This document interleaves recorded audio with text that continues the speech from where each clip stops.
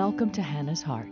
So Hannah, she's just one of the women who did struggle with infertility in the Bible. No matter who we are, we can be inspired by the fact that Hannah took her pain to God, and God heard her and was with her. So when she was praying at the temple, she had been weeping and not eating, and her lips were moving, but her eyes were closed, and the priest was like, "Hey, why are you drunk at the temple?" It can become an obsession when you want a child so deeply. And desiring that baby and to be a mama. Every holiday, every Mother's Day. This is not a show that's going to promise you a certain outcome, but this is a show that says, however God answers your cry, we know that He's enough. Good morning. I'm Kendra. And this is Jade. And you're listening to Hannah's Heart on American Family Radio. And for some of you, it's not morning. We pre-record the show. I should start with that. It could be afternoon or evening it or could night. Be. We think about everybody. Whenever you want to on AFA streaming where you can watch the video. That's true. Look how we're pretty high tech. I like how you did that. Right? Yeah, you tagged in AFA stream. Yes. .com, .net. AFA Lord, streaming. Look, the producer Mark's like, I need y'all to get it together. If we're gonna put it in the comments. Yeah, we'll put it in the comments. Anyways, for those that are new to our show, this is a show for couples struggling with infertility or miscarriage or infant loss, or maybe your family has been led to adoption and God is building your family in different ways. We know that journey is something serious. Oh, it will sanctify you. Yes, it really does. Thank you for saying that. That is so true. Which is a good thing. Yes. And today's guest that we have on, certainly has experienced that sanctifying process. And I told her this off air. You have earned the right to speak into some of us, into our lives, because of the grief that you've gone through and the way that you have clung to Christ. So today's story is going to be an infant loss story. I know for some of you that may have experienced that recently, it may be too raw to listen to this episode, but for anyone who can, I encourage you. This episode is going to be hard to hear some things, but the grace of God is going to ooze out of this story in a way that makes the veil between heaven and earth, like we think of it as this huge divide, like it's going to change the way you view eternity when you listen to this episode. Yeah, I'm excited. It's good. It's going to draw us closer to the throne. Yes. I believe that. Yeah. Okay, so today's guest is Emily. Listen to this last name, Borkenhagen. Is that German? Yeah, tell us, Emily. What are you? Hi. Yeah, it's primarily German. Apparently, it's a city in Germany where I guess my husband's family originally came from. I don't know. Borkenhagen. Okay. Enough of that. Yeah, I like it.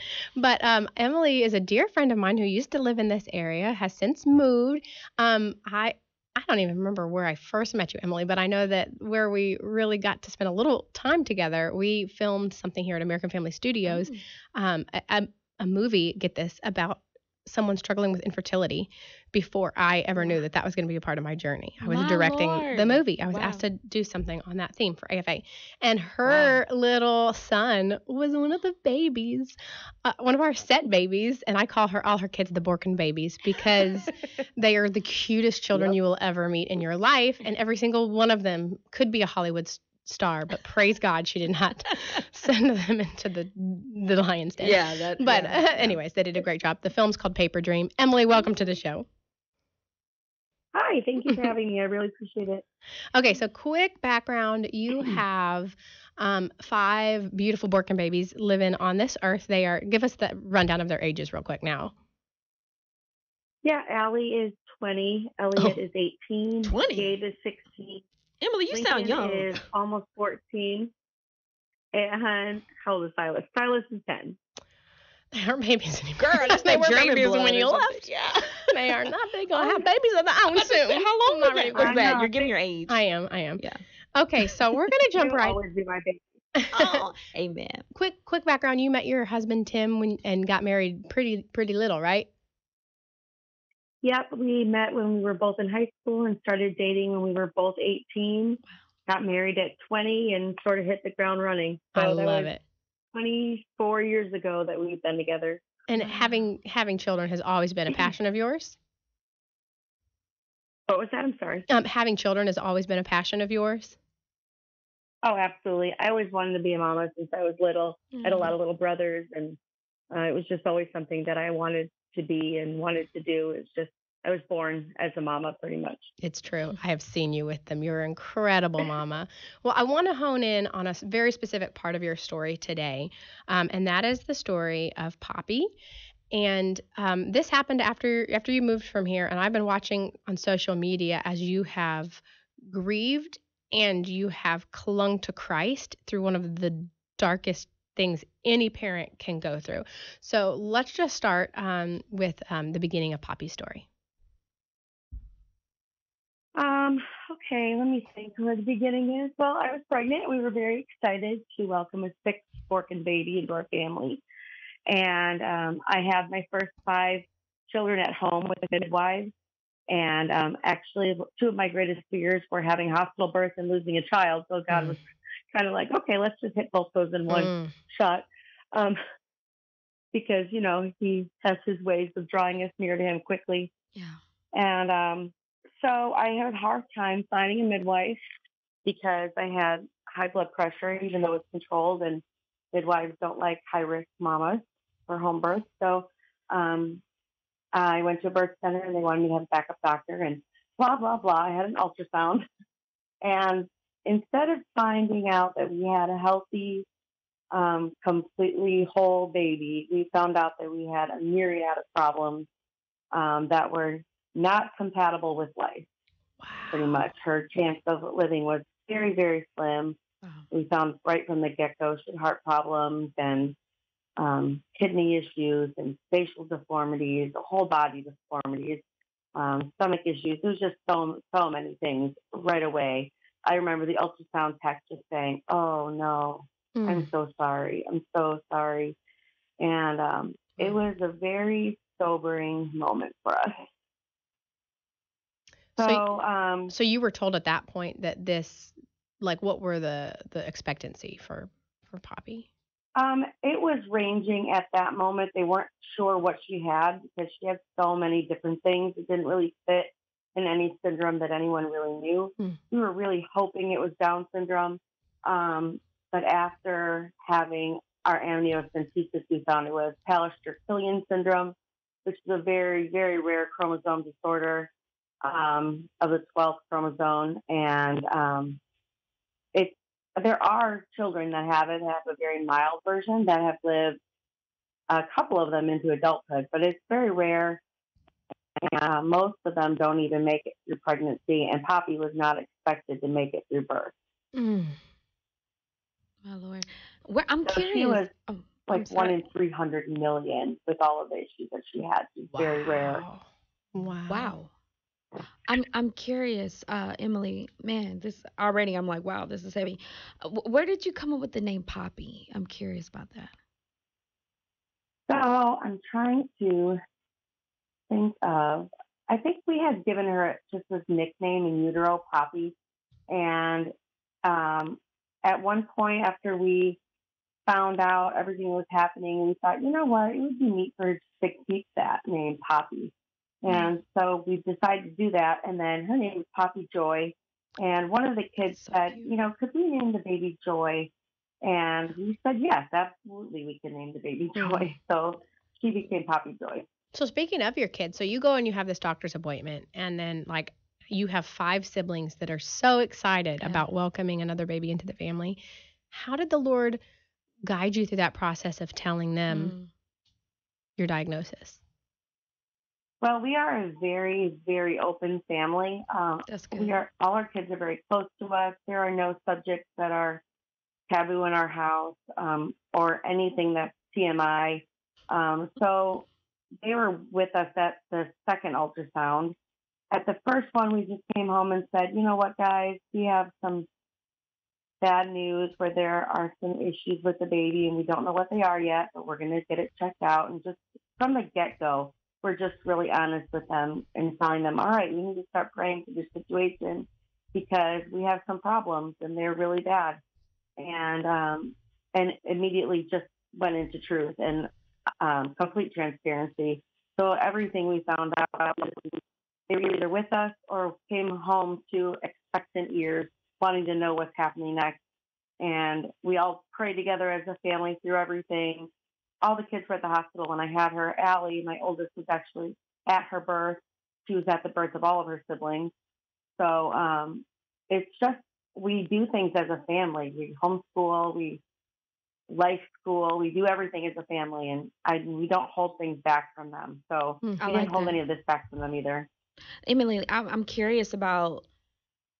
I'm just because I love you that you say you're transparent. So this is a tough question. I believe you'll be honest with this because I think when marriages and mothers are desiring to have a child or have lost a child, my question were you angry with the Lord because He's sovereign, right? Like were you angry with Him or you or your Definitely, I children? was. I feel like it would be a lie to say if someone wasn't angry at some point when Yeah. something like that happens. But God can handle our anger. Come on, Mhm. I mean, Emily. just like can be angry with a spouse or we can be angry with our parents. God is a relationship, has a relationship with us, or should anyway, where we can be honest with our emotions and our feelings with Him as well. So absolutely, I was angry, and we worked that out. And I gave Him my anger, and I screamed into pillows, and absolutely, I was angry. But that Yeah. didn't change my relationship with Him, or that He's sovereign, or that He knows what's happening. Just like we could be angry with a parent and still Absolutely. trust that they have our best interests at heart, and that they know what's best for us, and that they have a plan, even if we can't see it. Hmm. Mm. Oh So, my. how far along were you when you got the information that this baby is probably not going to make it through birth? I was 20 to 22 weeks of the first ultrasound, and then we had to wait till for a while to get the next one. So I was in the mid-20s, I would say, when we found out that it was so severe that there was just basically no chance. I mean, when we had our first appointment with my care team at a big hospital in Milwaukee, we had fetal concerns and we had a whole team just for this baby. Mm. And I mean, the doctor that we had that sort of headed everything up, neonatologist, was like, let's just induce you now and get this over with. I mean, Girl. he was really heartless and just wanted to finish this. Like, why are we even waiting? Like, this baby's Wow. going to die, so let's just get it over with now. And later found out that he had the nickname Dr. Death and the Terminator because of how many babies he would kill legally through palliative induction. And then I found out, too, that he was the medical director of Planned Parenthood, Wisconsin. What? And Stop it made me question a lot of stuff later. But I also knew that we were under God's care, and Yeah. the neonatologist we had was pro-life, and my nurse liaison was pro-life, and we had people on our side. So God definitely protected us from this guy. You said he would did what was the term? Palliative induction? Palliative induction. So if they believed that a baby was incompatible with life, instead of just waiting and seeing what God had to say about it, he would induce the mother, and she would just birth the baby, and they would let it die. Wow. As opposed Ooh, to girl. scripture that says that every day ordained for you was written in His book before one of them came to be. So, okay, Emily, some people would say, Emily, it would have been a lot easier for you emotionally when you found that news to just go ahead and, induce, then you can process your grief. The baby's going to pass anyways. Why did you make the difficult choice of, no, I'm going to stay in this labor as many days as God desires this baby to live? And I actually was told that. I was told that I was selfish, and it Oh was my- selfish of me to stay pregnant with her and Selfish. force her to live. Afterwards, I was told that I was selfish in doing that, and that abortion, even though abortion is not legal at the weeks I was, but this doctor found a loophole in palliative induction. And I'm not God.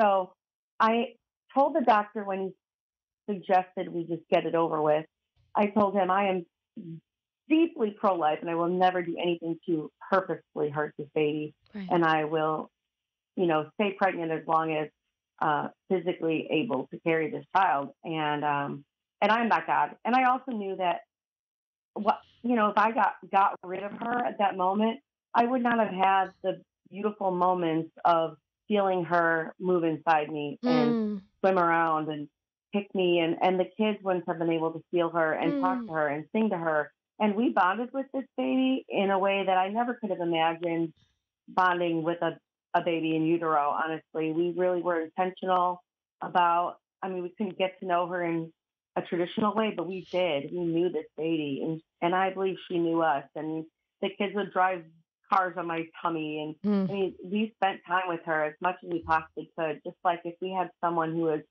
dying of cancer or something, we would spend every minute with them that we could. We did the same thing with this baby, and I didn't want to waste any time and get rid of her, early. Emily, girl, I have not had children yet. And I'm just so moved. Just that would have been a lot to deal with. My question also, first of all, you're just a beautiful woman. Can I just say that? You're a beautiful woman. I ain't even met you, but I'm like, this is just a beautiful woman. How was your marriage in the midst of this? Like, because I could see how the enemy could have tried to bring division between you and your honey. How did you and your husband stay tight? I think God just really protected us. We went to him together all the time. We are a praying family. We're a praying couple. We've been praying together every day since we were dating. We've always made it very intentional to have God as the center of our marriage. And I think that it was just one of those things where the Holy Spirit just really, really protected us.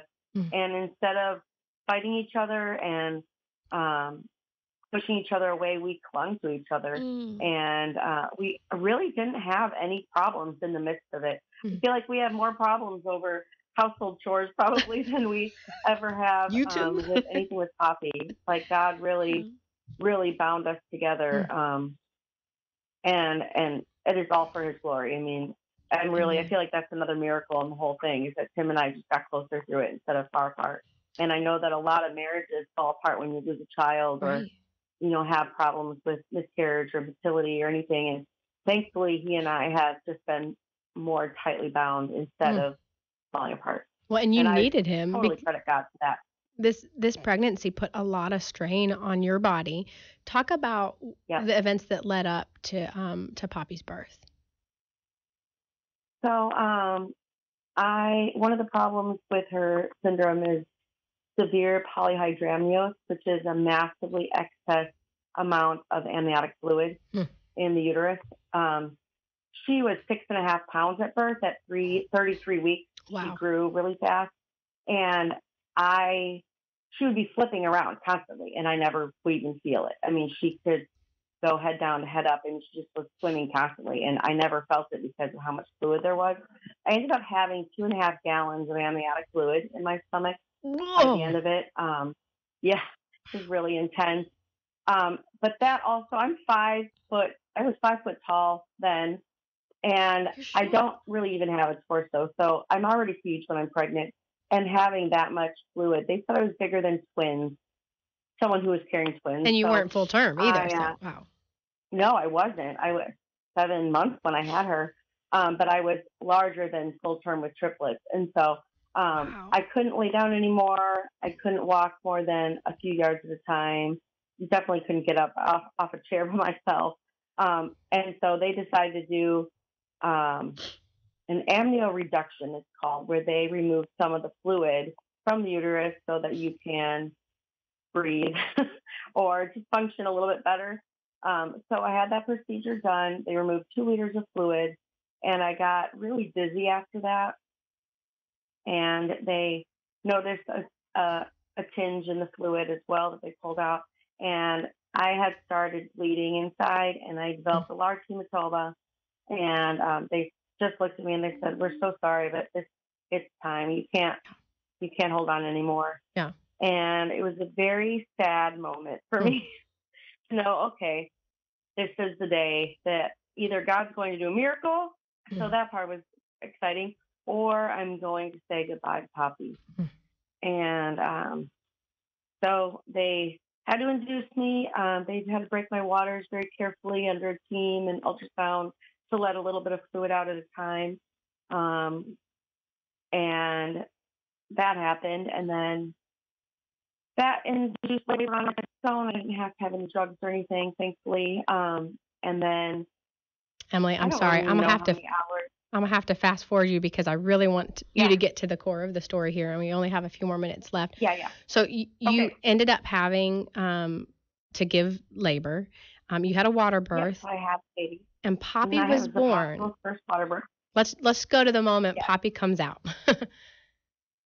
Yeah, so she came out purple and not breathing, and I looked at the nurse midwife they gave me, which is kind, and said, "She's gone, isn't she?" And she looked at her and me and she said, "Yeah, she is."